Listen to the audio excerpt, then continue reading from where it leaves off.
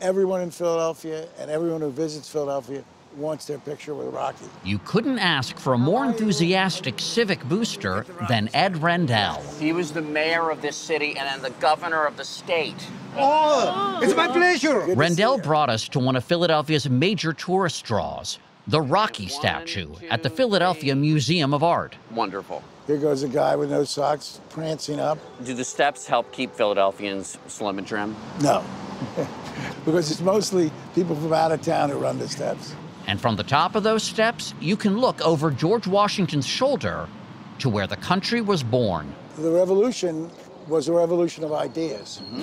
Those ideas were formulated and debated here. Visitors swarmed the Liberty Bell and Independence Hall, where both the Declaration of Independence and the Constitution were signed. Pennsylvania was the biggest delegation. You can see there are 7 of them. And at the National Constitution Center, they get up close and personal with the Founding Fathers. Ben Franklin is extremely popular. We used to have the famous Franklin glasses on, but the tourists kept touching the Franklin glasses so much, they broke the glasses. We tried, I think, 3 pair and finally gave up. You just gave him LASIK. But look, that's how often he gets touched compared to the other statue. It seems that everywhere you turn in Philadelphia, history is just around the corner. This is Elford's Alley. It's the oldest continually inhabited street in America, and it's just one of Philadelphia's many distinctions. This city also has the country's first hospital, its first library, its first stock exchange, and its first art museum. There are plenty of places we could go for a cheesesteak. Oh yeah, and you can't, it's hard to get a bad cheesesteak in Philadelphia. I live in this neighborhood and this is my favorite. History, not to mention geography, has not always been kind to Philadelphia, which was the nation's capital from 1790 until 1800. I chewed the fat with Governor Rendell, who was actually born in New York City. You're a transplant, so what do you think you notice about Philadelphia that Philadelphians may not notice about themselves? The city has a little bit of an inferiority complex. In colonial times, we were the most sophisticated, most important city in the country. Right. Well, now we're 100 miles south of financial capital of the world and 150 miles north of the political capital of the world. Right. So it makes Philadelphians a little defensive and to sort of feel a little inferior.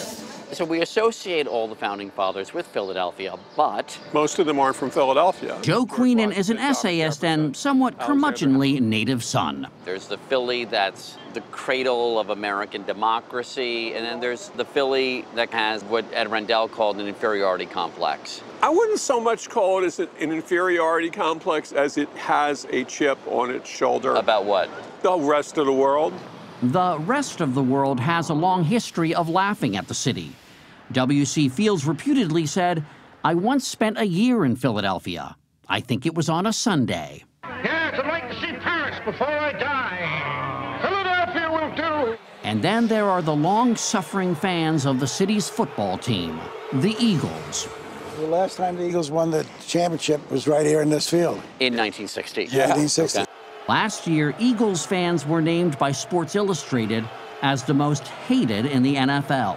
After all, they're the ones who, on a truly legendary day at Franklin Field, launched a snowball attack against Santa Claus. Governor, you were here that day in 1968. What happened? The Santa that the Eagles had hired got sick, so they had to look for a substitute Santa, and they went in the stands and saw this guy in a Santa suit. They asked him to do it. He wasn't a great Santa, and then they put this poor substitute Santa out, and they pelted him. I think he got barely halfway around before he said no mas. Joe, why do you think this story is so well known? Because people like any story that trashes Philadelphia.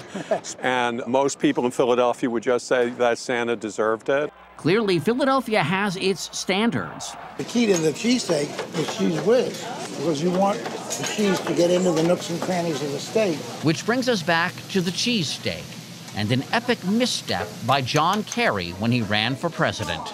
John Kerry came in and ordered a cheesesteak with Swiss cheese. Unheard of. He would have been better skipping the cheesesteak entirely. There's a right way to eat it, too.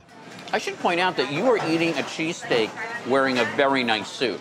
It can be done, but you have to lean forward at all times. It's actually called a Philadelphia lean. Is it like a slouch, or is it from the hips? No, you lean from the hips. You lean forward. Very important. It's actually it's probably good for your digestion a little bit too, right? Or I don't know about that. Ed Rendell is not just an etiquette expert. As the chairman of the Democratic Convention's host committee, he's working to reclaim Philadelphia's glory. I came up with the slogan, "Let's make history again," alluding to the fact that history was made. The first convention in the United States was the Continental Congress. And I was alluding to the fact that we would probably nominate first woman candidate to be president. Let's make history again. And if it were Bernie, it would be the first Jewish president. No, actually, I was thinking of the first socialist president. Philadelphia is actually the Greek word for brotherly love, hence the traditional slogan, City of Brotherly Love. It was named in 1681 by its founder, William Penn, who still presides from atop City Hall.